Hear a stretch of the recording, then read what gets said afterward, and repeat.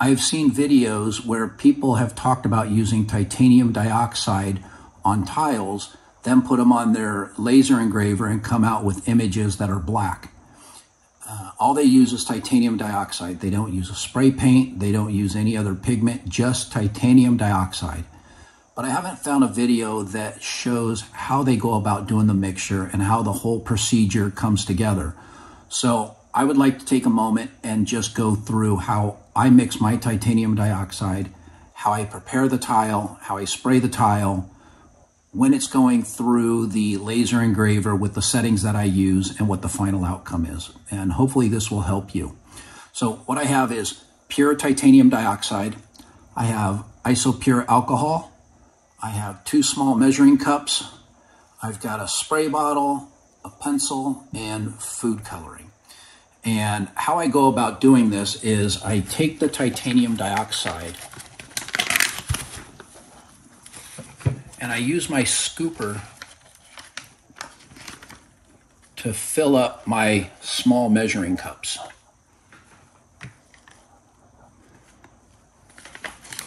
Now I will use 2 level scoops of the titanium dioxide, and I am using a, see if you can see this there. That is a 1 tablespoon size scoop, or 15 ml.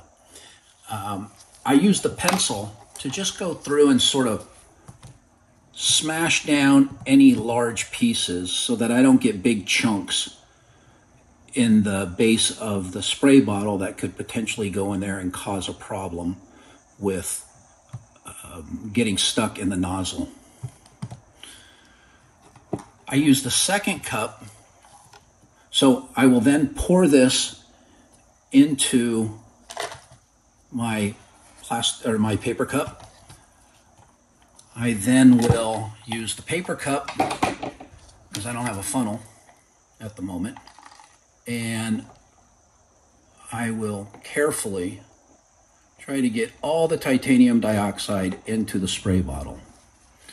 Make sure you wear gloves, put something beneath you to catch any titanium dioxide that may not make it into the spray bottle.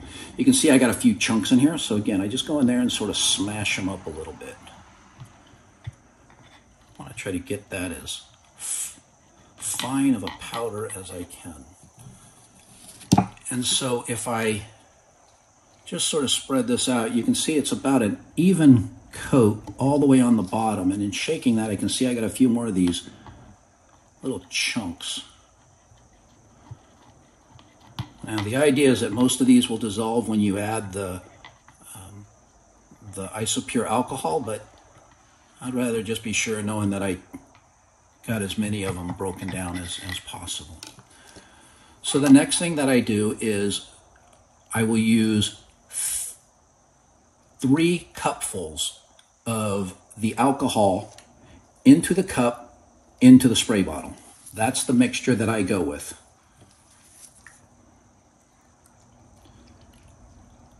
There's 1.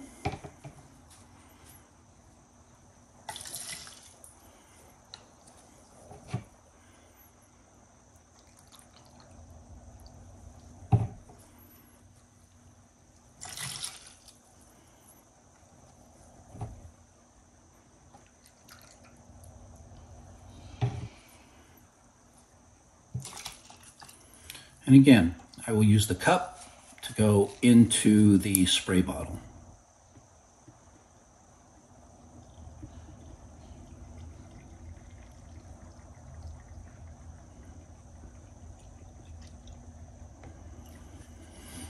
Now, what I like to do, before I mix everything up, I like to add a little bit of food coloring, because the titanium dioxide, without anything in it, and you spray it on a tile, it's white, and it's really hard to see if you've got good coverage on the tile.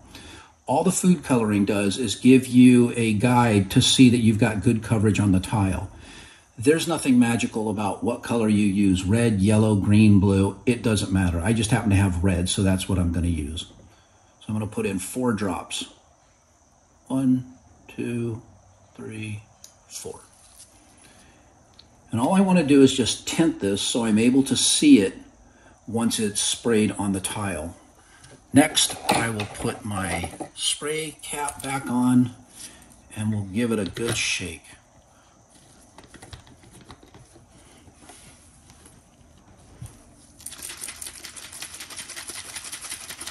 Make sure everything is shaked up nice, that there is no clumps on the bottom. What you see there is the bottom of the spray bottle.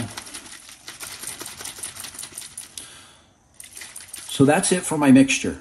That's good, done, ready to go. So now I'll show you how I prepare the tile and then how I spray the titanium dioxide onto the tile. So the tile that I'm going to use is a 4x4, but it actually measures 4 1/4 by 4 1/4. That's inches. And sometimes when you get these tiles, there'll be little bits of glue adhesive on them, and it's kind of rubbery. I find that more on the larger 6x6 tiles than I do the 4x4, but regardless, we want to use acetone to clean the tile to make sure that there's no oils or anything that can prevent the titanium dioxide from sitting properly on the tile. So I'll just take my acetone, pour it onto a paper towel, and then I'll just go back and forth.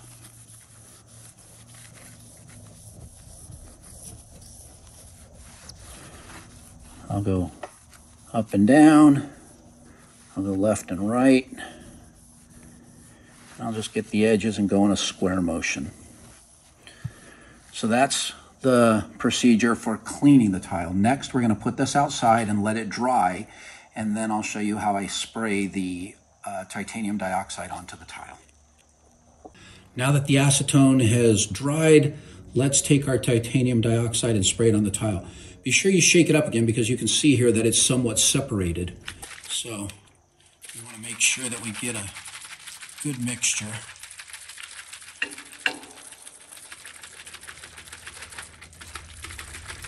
All right, and then we're just going to give a few light sprays onto the tile.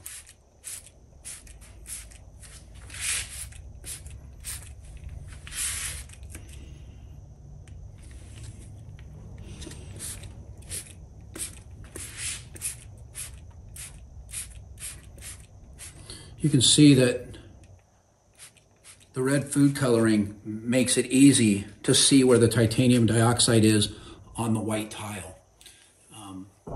Not sure if you can see that pinkish color.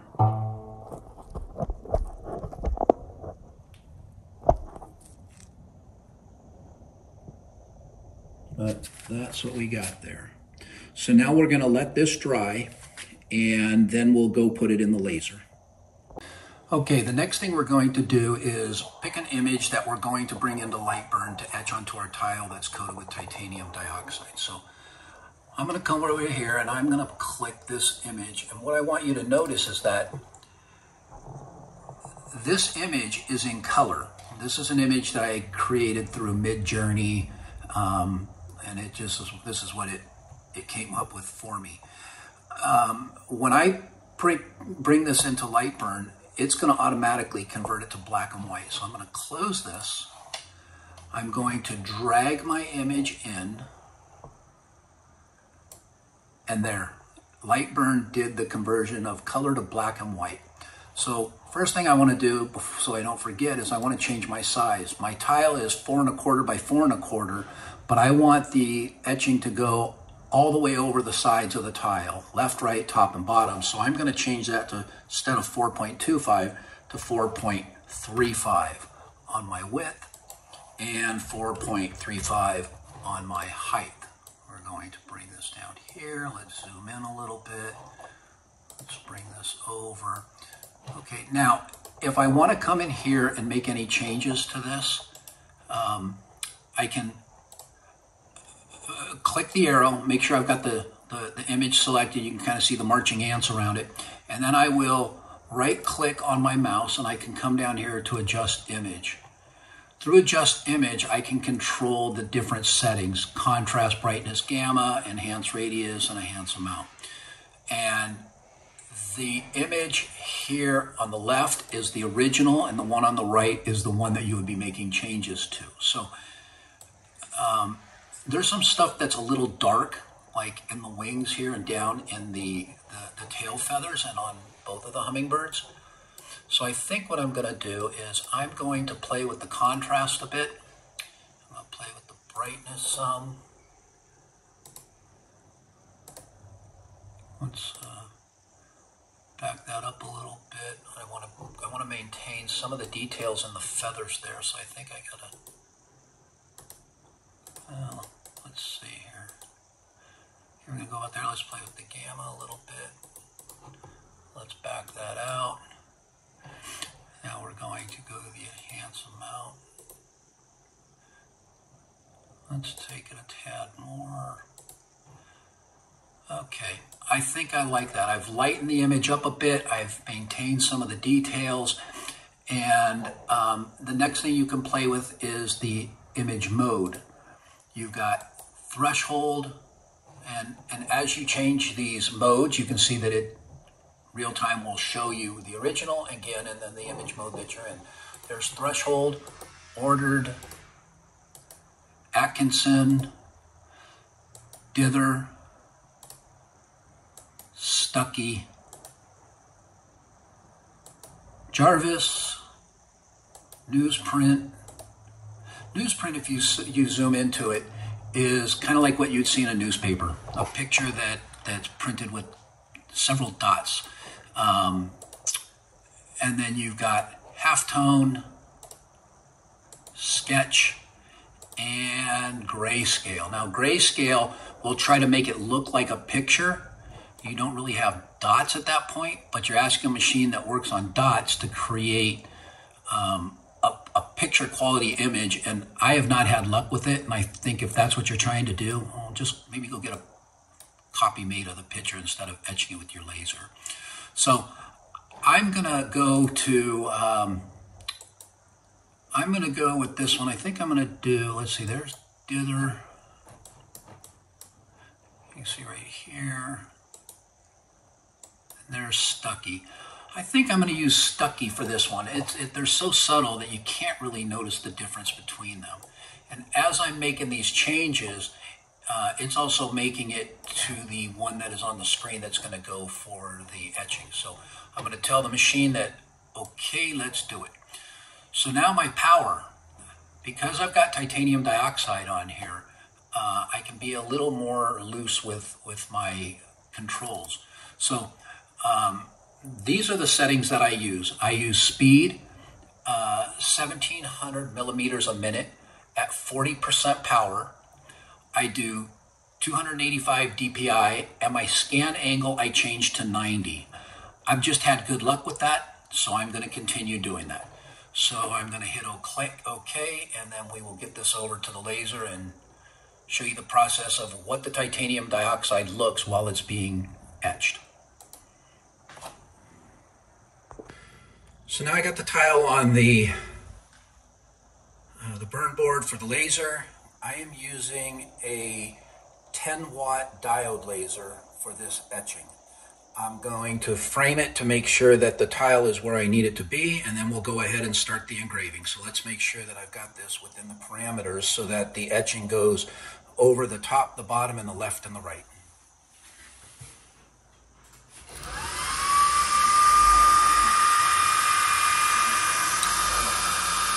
Okay, everything looks good. Let's go ahead and start the engraving, and you can see the process and the progress that is being made while the titanium dioxide is being etched into the tile.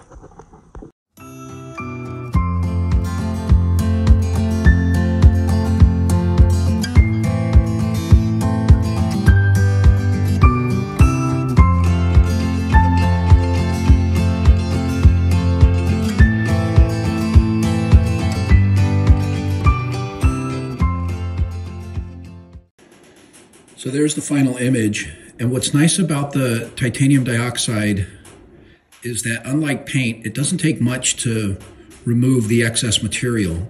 So I'm going to go back to my acetone and I'm going to pour a little directly on the tile.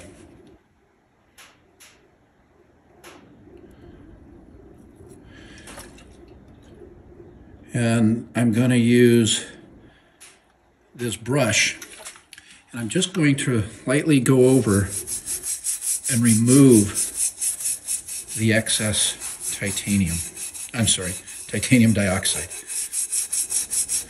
That white that you see is just the excess material. I'll pour a little more on here, one more.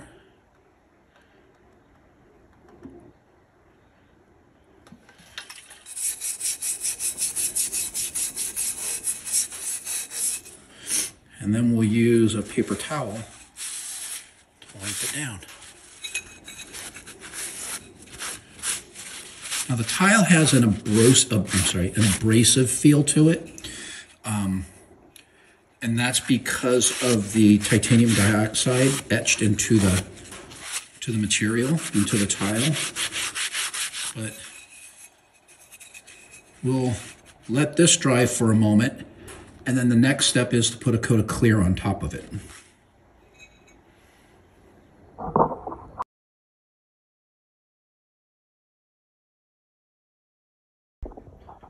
Here's the final image after the titanium dioxide has been cleaned and removed from the tile.